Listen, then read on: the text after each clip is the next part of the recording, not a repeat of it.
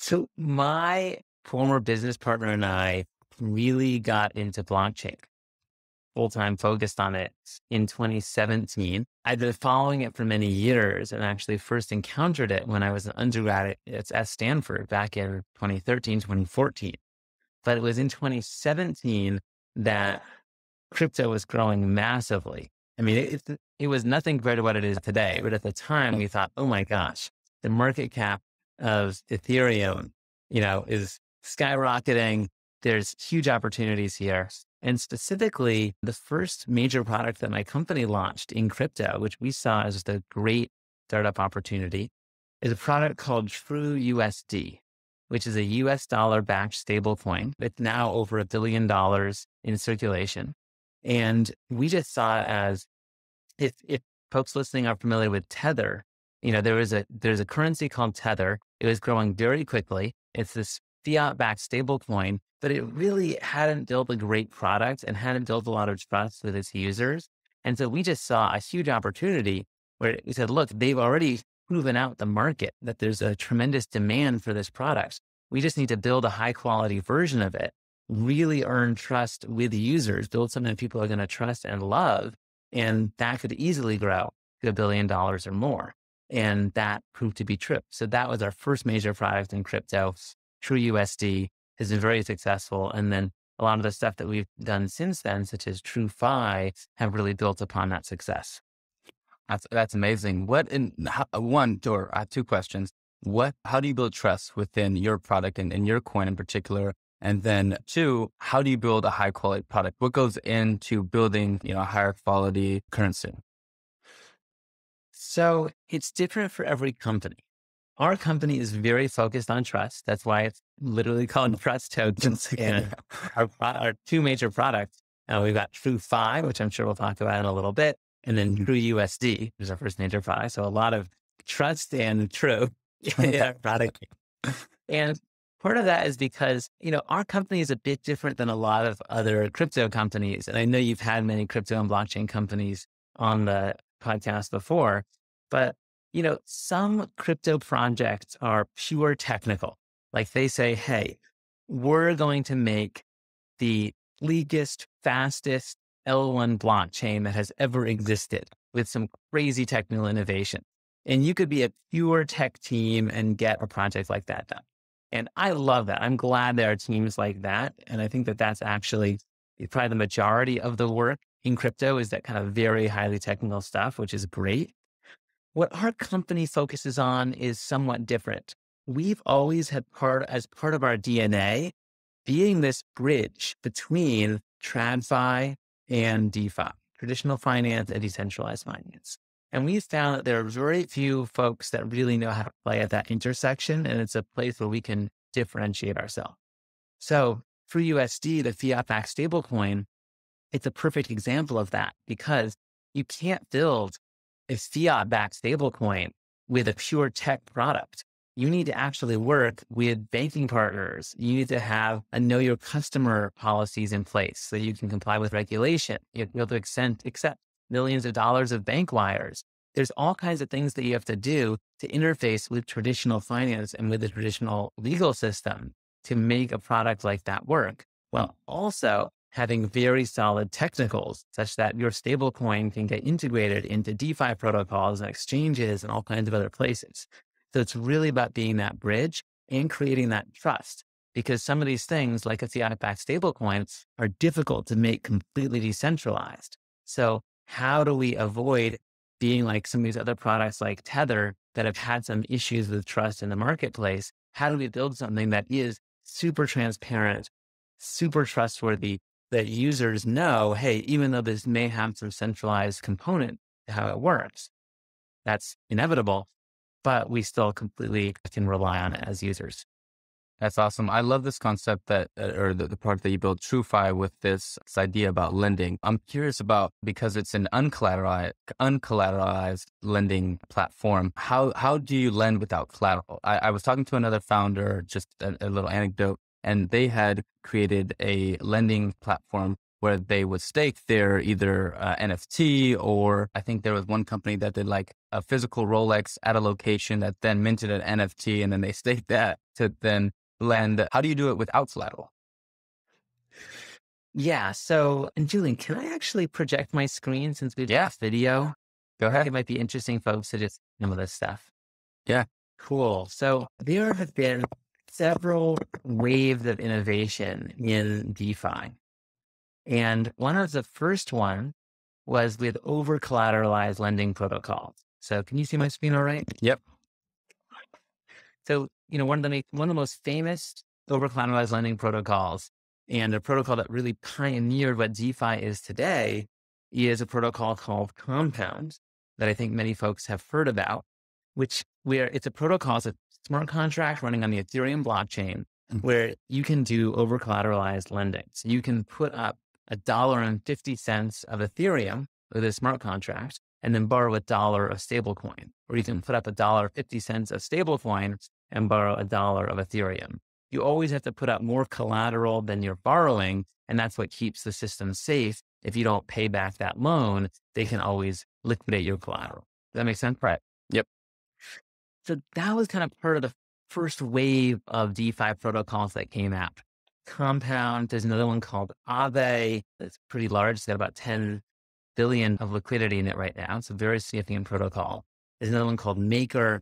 And these are all major DeFi protocols, really, first wave, V1 of how lending works in DeFi. Now, it's a cool system, but this kind of over collateralized lending is only a very limited market. And if you look at the entire world of lending and how it's evolved over actually millennia, because lending is one of the oldest forms of finance, even before equity and lots of other things were invented. This kind of over collateralized lending is just a very, very small market within all of lending. And the vast majority of lending doesn't just take into account collateral, it also takes into account the credit of a borrower. And that is sort of the second wave of DeFi lending protocol that our company and TrueFi really helped to pioneer and define. So the idea there is that a protocol like TrueFi, you can put capital in, and there are portfolio managers who are experts in different areas, and they actually lend that capital out, sometimes taking some collateral, sometimes taking no collateral.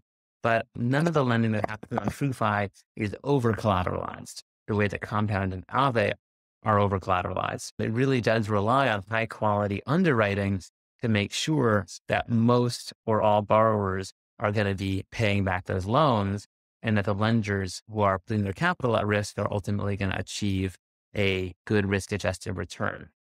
So if I can actually just show you briefly how that works. So this is our site, app.truefi.io. I hope everyone who's listening can go play around with this later and get a sense of it for yourself.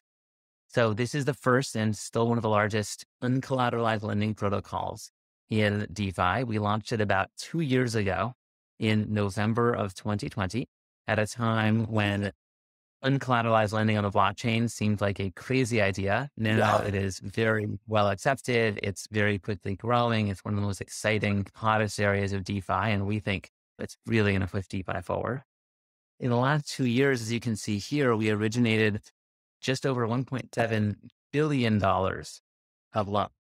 So this has been a very successful model. With that being said, this is still a startup. These are still early days. Our ambition was not just to get to 1 billion. We want to get to 10 billion. We want to get to 100 billion. We eventually want to get to $1 trillion, because the global lending market really is that large. And we think that this technology is a fundamentally better way to do lending. And so we think that a generalized lending protocol, like what we have with TrueFi, unlike some of the more niche, over collateralized lending protocols like Compound and Aave and Maker, a generalized lending protocol like TrueFi that can take into account credit and collateral can really address the entire global lending market, or at least a very large fraction of it, and make all of it more transparent, more open, and more efficient. So that's ultimately where we're going. We've got a very good start. We've got several years of lending under our belt, very, very strong track record and good results so far. But hopefully several orders of magnitude of growth ahead of us in the coming years as we go from just, a cool, exciting, fast growing product to truly changing how finance works at a global scale. That's incredible. How does credit work? You describe, credit score as a main function, credit score and collateral, really giving you the ability to borrow from, the lenders that are on the platform. How does that work? How is that calculated? And what are the benefits of having now a credit score on chain? And does it communicate with your score off chain? Good question. Okay, so the way that credit works in the TrueFi protocol and in most other uncollateralized lending protocols these days is you've got portfolio managers who are experts in a certain area, and they do all the underwriting for loans in that area. And it's a tricky problem because there's so many different areas of lending. We get the experts in all of them. We have a platform and we bring on folks that are experts in these different areas. So a couple of examples. Here is a portfolio that recently launched with this group called Torres that does lending with financial technology companies, fintech companies in emerging markets. And they really know emerging market lending and emerging market fintech. And so they are very well qualified to deploy capital in that area. There's many other types of portfolios with different strategies. We have a portfolio that's actually in partnership with another crypto protocol called Woo that lends to folks in the Woo ecosystem. We've got portfolios, some of our largest portfolios that lend to crypto funds, crypto market makers, folks like Wintermute, Nibio, Alameda Research, and so on. We also have portfolios that actually just have one borrower and where you can just deploy capital with a single borrower that you may have a very strong brand name that people really want to work with. And so here's an example of one of those. This is a $7.5 million portfolio that is exclusively lending to Alameda Research. And so we really have a variety of different opportunities where you can deploy capital on TrueFi. And our goal is to provide high quality infrastructure, a high quality platform that can support a whole variety of different things that lenders may want to deploy capital into. That's really our model. Yeah, no, that's incredible. And back to the credit score question, are the underwriters then evaluating your company and your ability to borrow and then giving you a score? And does that score build over time based on your repayments on that initial principal, or is it kind of net zero and then starts to build up at any given time? I'm curious about how that initial score is developed. Is it mirror traditional finance, or is it something that's slightly different? Good question. So a lot of those things do mirror traditional finance in that, people will be building up a larger and larger credit record and credit score over time, be able to borrow more capital with more flexible terms. But the big difference with traditional finance is how much more transparent it is. And if you look at part of what's happening recently in crypto, we've had some major implosion. Companies like Celsius, like Three Arrows, that have either defaulted or are not able to repay customer funds and are going through some significant issues. Part of the issue there is that users or businesses who were lending capital to some of these firms, they didn't have transparency about what risks those firms were taking with the capital that users were provided. And, every lending business is going to have some risk, right? There's no such thing as lending or investing without having a risk of losing some or all of your capital. But part of the point of DeFi is, hey, we can do finance in a way that is much more transparent about what those risks are. So let me just show you as an example. With TrueFi, just like with many DeFi protocols, it's completely transparent. You can see every single loan that has ever been made by the TrueFi protocol. All $1.7 billion. You can see all the terms of those loans since the protocol was founded 2 years ago. So here's the actual analytics page, apps.truefi.io/loan.